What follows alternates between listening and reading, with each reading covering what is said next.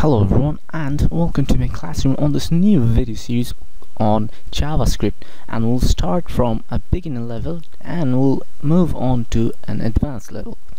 So why do we need to choose another new client-side programming language when we have so many other languages in the market? But what do we mean by client-side or server-side? So basically, a server-side language that is the one that operates mainly on the server technologies. Like when we want to retrieve a certain data from our database, we need a server-side language. So we need to run those languages specifically on server, like PHP. But for client-side programming languages, we don't need a server, we just need a browser to write our application and test it on any browser that we like. So basically, the JavaScript, this programming language that we'll be talking about, is a client-side language, and it is used to create rich web applications that are similar to our desktop applications that we usually use on Windows systems or Macintosh systems. Because of the introduction of JavaScript in the web industry, we have recently received two new technologies that are creating a buzz in the market. The first technology that we have received is called the AJAX, or asynchronous JavaScript and XML. It might be confusing to you, but I'll be coming back to it sometime later. And the second thing that we are now receiving, or that has created a lot of buzz recently, is called the Node.js.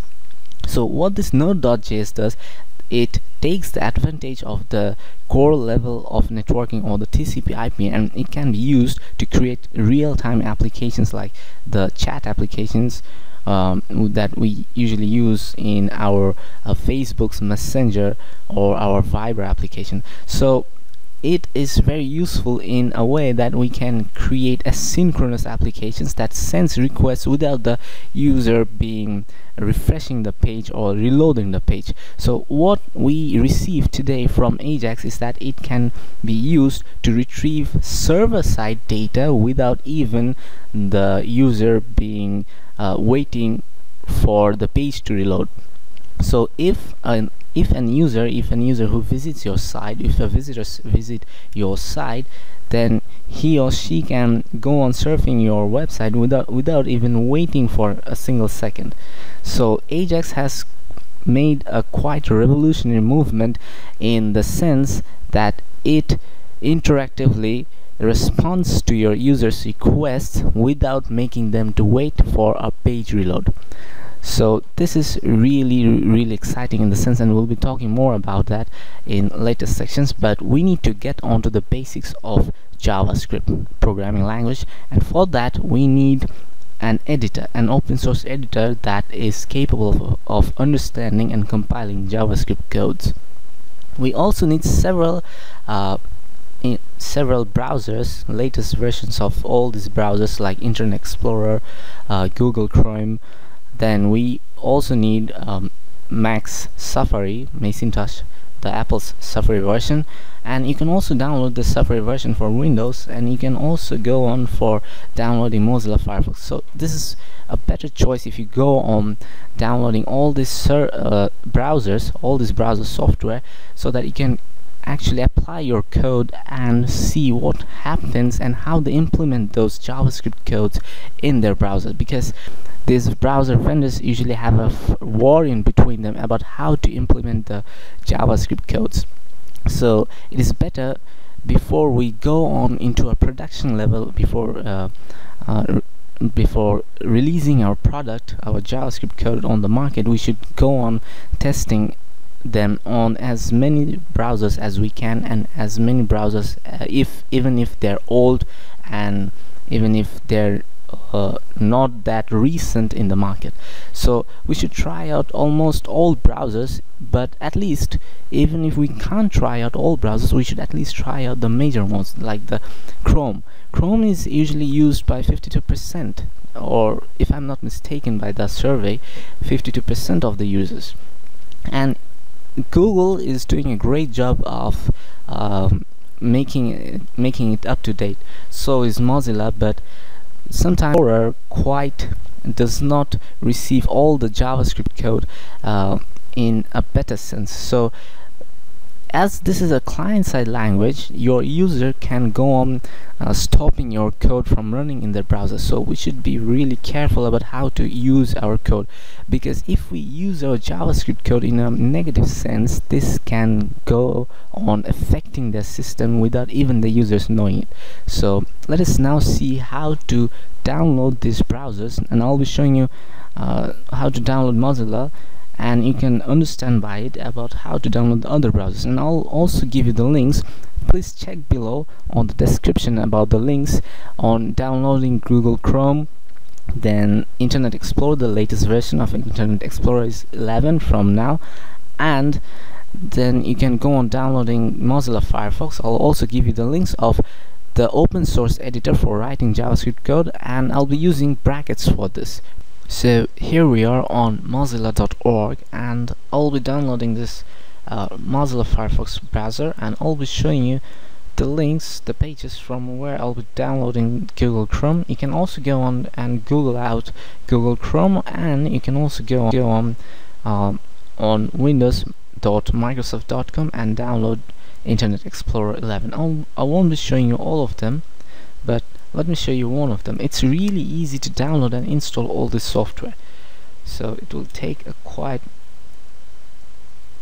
will take some time to download, and in my case this is the latest version, the Firefox 34.0.5, and you will get an executable file. So this is brackets is page, and this is called brackets.io. Don't worry, I'll be giving you all the links, so check out the description below, and we'll be using all the software to test our codes and compile and write our codes. So here we are. Let me install this Mozilla Firefox.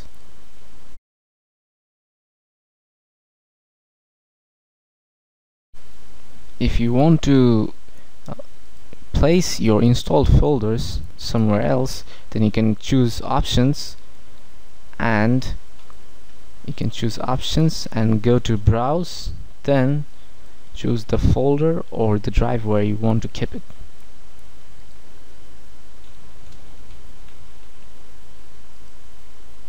Okay.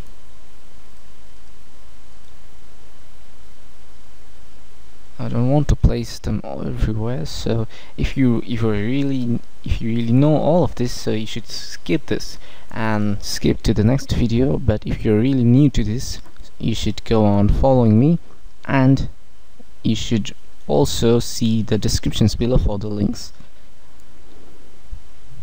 Okay, I don't want to place it on my desktop, and let's click install. So initially this will download Firefox, then it will automatically install the software on my computer. So I'll come back when all this download is done. Here we are, our new browser is running successfully. It will actually go on asking whether you want to import all your history and bookmark. So from other browsers, if you have a default browser already set up, so it will ask you to make it a default browser. If you want to, you can go ahead and make it default browser, but I won't be making for my purpose. Let's click on this, and now we already have our browser set up on our system, and I want to show you all of this because they work in a similar process, so you can download it by your own self. I hope you don't make mistakes. And at last, we need the text editor, the most important part for writing our codes. So this brackets was actually developed by Adobe, although it's an open source editor and it's quite good at interpreting your mistakes and compiling your codes. You can also go on writing HTML, CSS, PHP, C#, Python, Ruby, Perl, and all sorts of other programming languages on this text editor. And you can also use it for your JavaScript text editor. We'll be extensively using HTML and JavaScript because JavaScript, as being a client-side language, needs its broader HTML markup language for making an interactive web layout. So let's download this first. This will give you an .msi library file, and it will take quite a long to download, so I'll bring you back when I finish up downloading this software, and I'll install it with you.